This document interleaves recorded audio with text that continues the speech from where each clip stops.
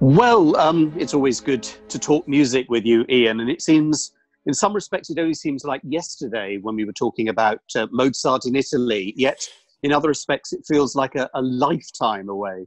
Absolutely. I mean, professionally, it probably was almost yesterday. It was early March, wasn't it? The 8th of March or something. It was. So, the following week, it just felt like every day the news got worse. I remember when I realised that concerts were going to be cancelled and people were saying, no more than 500 people in any one place. I was full of the joys of, oh, it's fine, we'll just get together and record instead. And then gradually the range of options diminished to zero. So here we all are in lockdown. Well, at least we're just about to launch your recording, so the Mozartist voice is not hidden for much longer. So this is the first volume in, I think, a 7-volume, seven volume series. Yeah. I haven't programmed all 7, but basically the premise is that each recording will have one of the 6 great Haydn minor key Sturm and Drang symphonies, and the 7th will have the Mozart's so-called little G minor, which always seems ridiculous, but the number 25. Yeah. And then around that we'll program lesser known Sturm and Drang works. I mean, obviously the first thing I think we need to do is sort of unpick the term Sturm and Drang, because it's even though it seems to have alighted on music more than anything nowadays, that's not actually how it started at all. It was a literary movement. Yeah, and actually I hadn't realised until quite recently it was applied to music for the first time in 1909. A scholar was writing about Haydn for the centenary of his death, and just picked up the terminology of Sturm und Drang, and it sort of stuck, and it's still, reference books. Most books on 18th century music, if you look up Sturm und Drang in the index, you'll find quite a few references. It has, I think, also been used. The fact that the play, the Sturm und Drang play by a guy called Klinger, where the name comes from, was written in 1776. So I think there has been a trend recently for musicologists to sort of dismiss the whole idea because most of the music predates that. But I think the point is that, of course, it wasn't a deliberate, conscious movement. Nobody sat down and said, right, I'm going to write a Sturm und Drang symphony this morning. But I think it was absolutely a current. And actually, the more I've been, I wasn't really conscious of this when we did this first recording, but the more I've looked into it and the more I've thought about it, it does seem to me that there's a symphonic parallel with exactly the same operatic reforms that Gluck and Calzabigi were doing. That the Sturm und Drang symphony movement was a very similar thing. I mean, the symphony was such a relatively new form. And it seems increasingly clear to me that Haydn and then colleagues and contemporaries picked up on it, but I think Haydn primarily was almost saying that he'd got, in his early symphonies, he'd got to a peak of what a genteel Rococo sort of mid-18th century symphony could achieve. And I just get the impression that he was desperate for the range of ambition and the range of possibilities for a symphony to increase. So I think there's a real link from the middle period, Haydn, all the way through to Beethoven and beyond. And I increasingly think that it was this sort of wanting music to mean more, wanting to be able to express more, and wanting to demand more, both of the musicians and of the listener.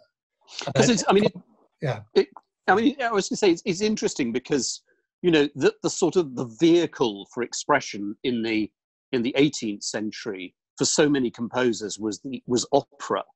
Yet Haydn kind of invented more or less and gave us the symphony. And if you follow his symphonic journey from number 1 right through to the end, I mean, it is an incredible development he made. But it was almost as if that became the medium for his expression. Yes, he was an opera composer, but for strange reasons, he's never ever, he's never really included in the sort of, the inner sanctum of the great opera composers. I mean, it was the symphony for him that was his sort of method of expression, and I guess, you know, the string quartet alongside that, and then you know, maybe church music.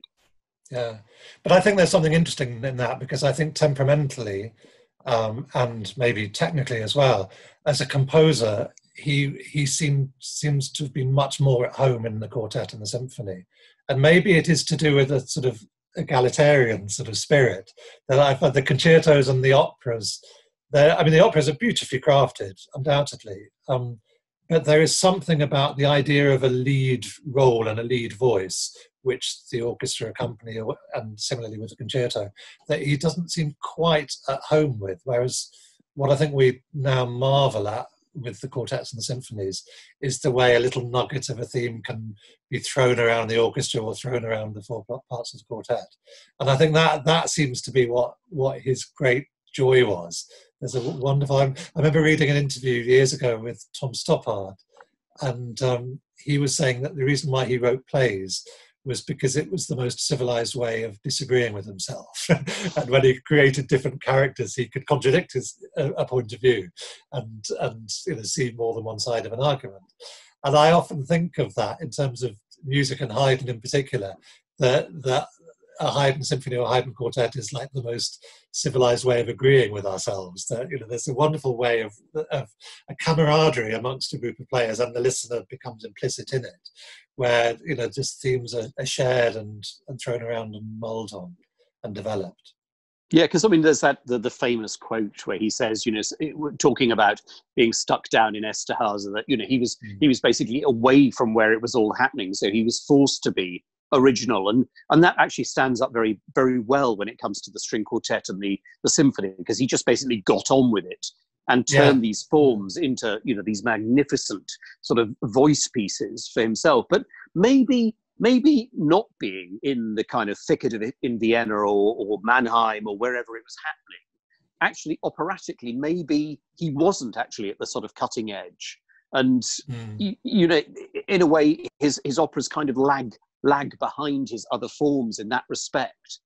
You know, he wasn't sort of forced to be original dramatically when he was being so original symphonically, perhaps.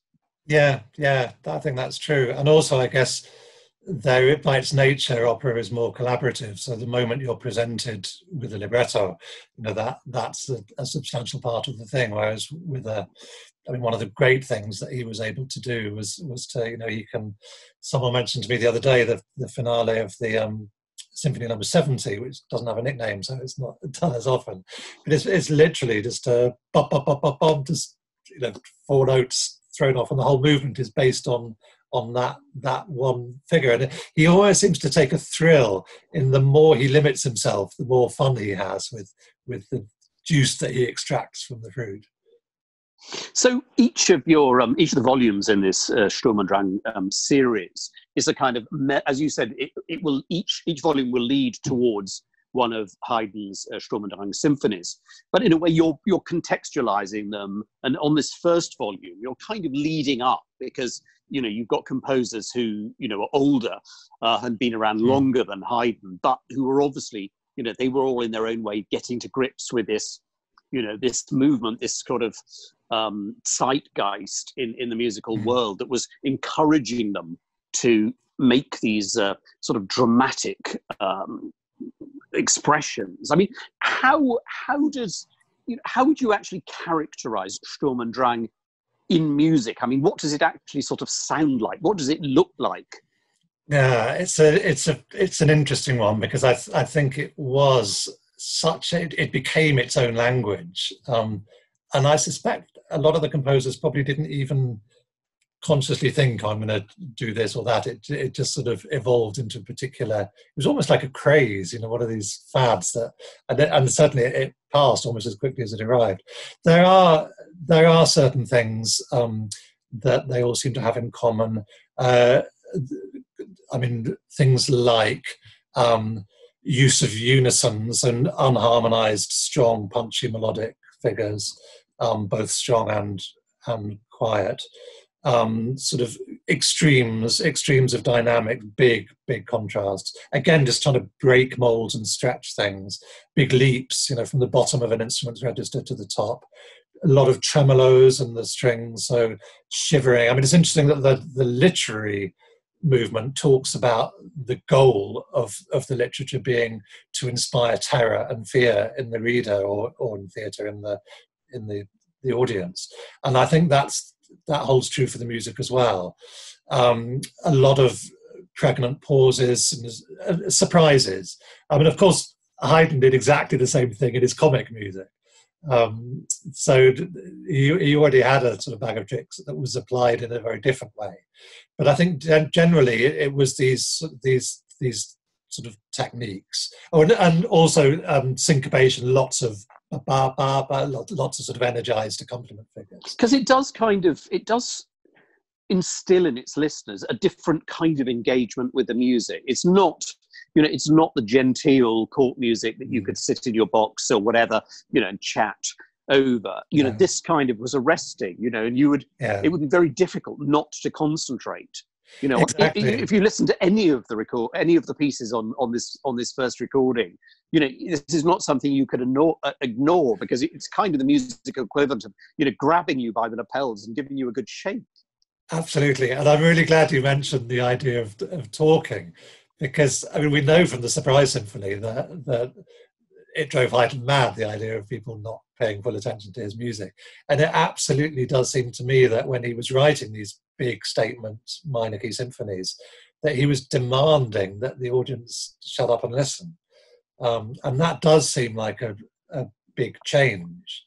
And, presumably a lot of the early symphonies that he was writing, they would have been performed to, 20, 30 aristocrats in the room. So, they probably were talking about other things and not particularly engaged. So I think there is very much a sense of arresting and really just wanting to up the ante and make the music intense and just mean much more and grab attention. I guess the Gluck ballet of the Don Juan, which is actually what we begin the first disc with, the finale of that, and that is often cited in the books that you read as the birth of Sturm and Drang. And actually in this case, I think it probably is. I mean, it has all the trappings, all the technical things I was mentioning just now. It all seem to have it in that sort of 5 minutes of music, and it must have totally shocked the audience when they first heard it. There are three other composers who we're starting to hear their music a little bit more. I mean, I'm talking about Jommelli, Beck, and Traetta. There are a few recordings of these. I mean, Jommelli was clearly a very important composer at his time. I mean, an enormously prodigious composer. I mean, absolutely loads of operas he wrote. I mean, he was based in Naples.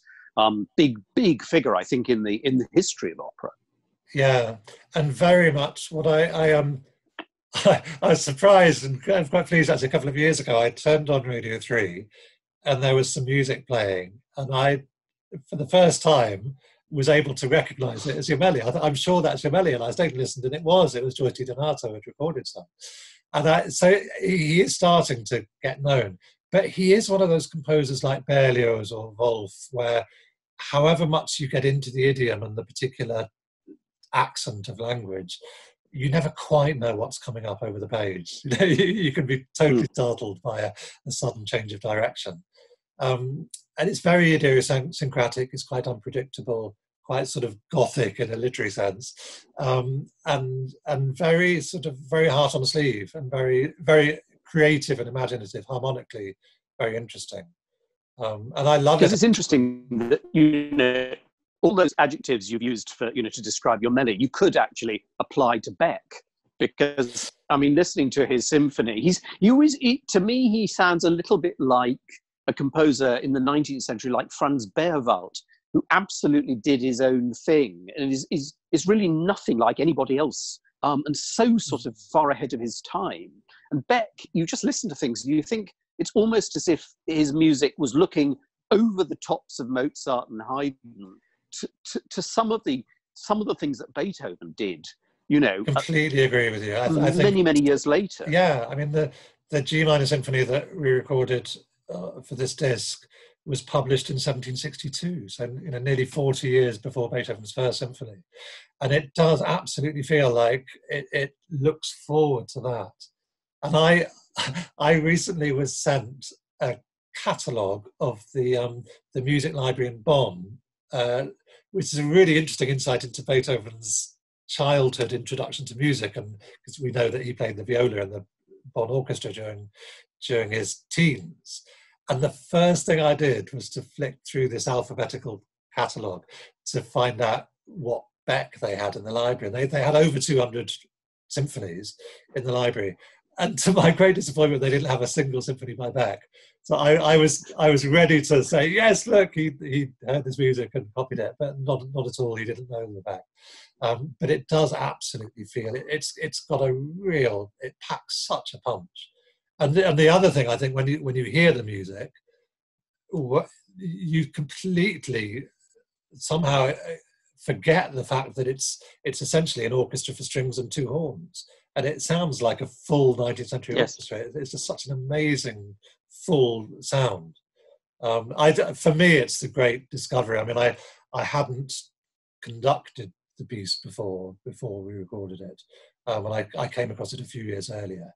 But I think it's a wonderful piece. And I think that's another interesting thing with the Sturm und Drang, that a lot of the minor composers, relatively, all seem to have given of their best. Anyone that wrote a G minor symphony somehow seemed to tap into something that, I don't know whether there's something about the tonality that enabled them to give it their best, or whether it was just, I guess, as I was reading recently, someone had written that the very act in the 18th century of deciding to write a minor key symphony was in itself a statement. So maybe when you did sit down to write one, you were conscious that it had a greater weight of possibility. And of course, it adds to the sort of Sturm und Dranginess, if one can say that, of the sort of expression. Yeah, absolutely. I mean, it's visceral. To me. I mean, again, one of the things that is sometimes mentioned with Sturm und Drang is that it was related to a revival of interest in Shakespeare, and particularly the tragedies.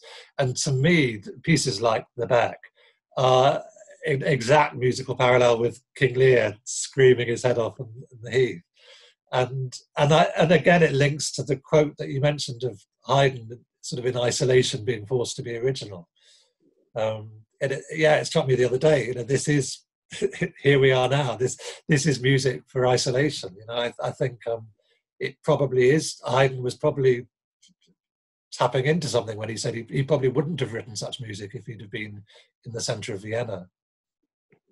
And then, of course, the last, the kind of climax of this volume is the Symphony Number 49. Of course, another minor key symphony, given the nickname La Passione, which it's always a tricky one to know why it was called that. I mean, it's based on the old church form, so it's got a long, slow movement to open, and I mean that could perhaps be why it's passion music. It's intense, possibly spiritually, possibly a sort of sacred utterance, but nobody really knows.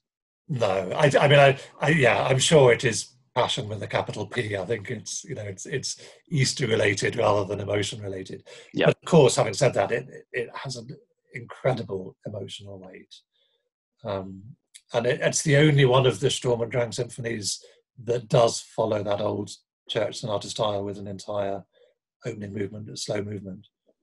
I mean, that's an incredible statement, in a symphony to start with a slow movement. I mean, it must have been quite a surprise, I would imagine, when it was first heard, because that's not kind of how everyone expected a symphony to start. They usually started by, upbeat, loud, fast.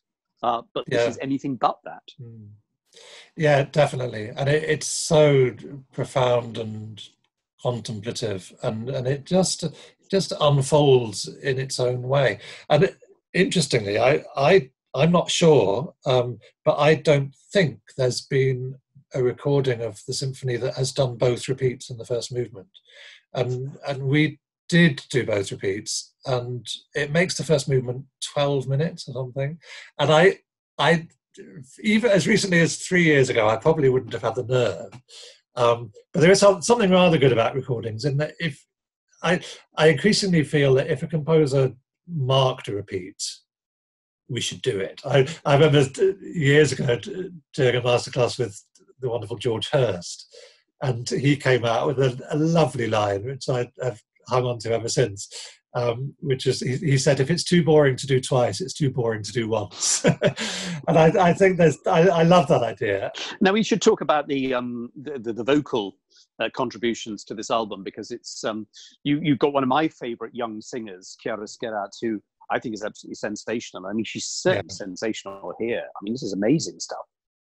Yeah, it's great. And we had a great time with the first of the Traetta arias.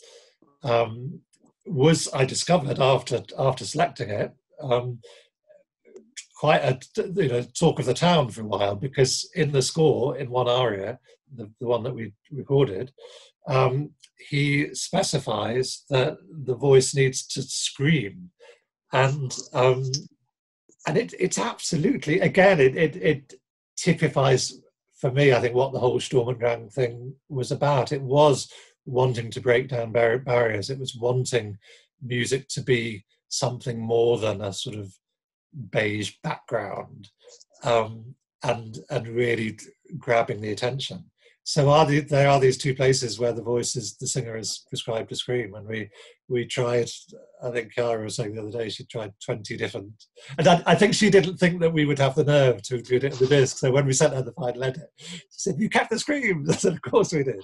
It's looking ahead to the sort of rest of the series, even though you don't quite know where it's sort of ending. I mean, there must be some exciting discoveries that lay ahead for you, and clearly lie ahead for us as the listeners. Yeah, definitely. I mean, of the pieces I already know, of the lesser known pieces, there's a wonderful G minor symphony by Kozhelu, a Czech composer who came to Vienna. The Krauss C minor symphony that he wrote in Vienna is an extraordinary piece, really. So those two, I'd say, were my top ones. The composer that copied Haydn most, I think, was Van Hal, who famously played string quartets with Mozart and Haydn in Vienna. And he wrote over probably about a dozen minor key symphonies, if not more. And the second volume includes a D minor symphony by him, and will probably include one or two others by him as well. They're very good pieces. So yeah, it's also nice. It's also nice to, instead of having these kind of Everest works, actually to see that, they are part of a mountain range. And actually there are a few peaks around them that are, not a lot lower down. That's nice to see that, Haydn isn't, on his own, that actually he's surrounded, or Mozart or Beethoven, they're all part of this incredible sort of, geography of great music. And yes, and without, the lesser masters, the great masters wouldn't be kind of up there. You kind of need this sort of perspective to put them into context. Definitely. And also what's rather wonderful is that you do then realise that, I think so often Mozart is talked about sort of up there on a pedestal. But he's absolutely a product of his age. And of course, he would borrow and steal and copy and improve on what he was copying and annoy everybody by doing it. But absolutely, he was a product of his age. And when you come across a piece like the Beck Symphony, you do realise it's not just a case of placing a piece that's not as good as the Haydn, just so that you can see how good the Haydn is. It's just a slightly different. And I think that the idea of a mountain range is exactly right. It may not be quite as much of a peak as the Haydn, but it still has the same sort of extremities of contour and the same thrill that you can still get some amazing views, I guess, to murder the analogy. Well, it's been really a pleasure speaking to you, albeit sort of, at quite a distance, me in Gloucestershire, you in London.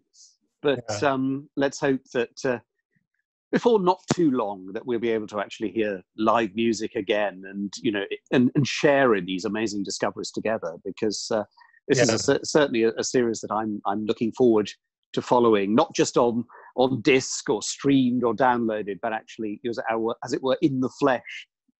Yeah, thank you. No, I do feel that if nothing else, the one positive thing of this is that I think we very quickly have realised, I'm sure we all knew it really, but the value of and the importance of live music making is, yeah, definitely. I've found myself going onto YouTube and digging out, biography programs on Carlos Kleiber and people, and it's wonderful. There's so many hours of things to keep us, entertained and diverted and educated and inspired. But actually, at the end of the day, the live music making is what we are now really starting to crave, I think. Yes, definitely.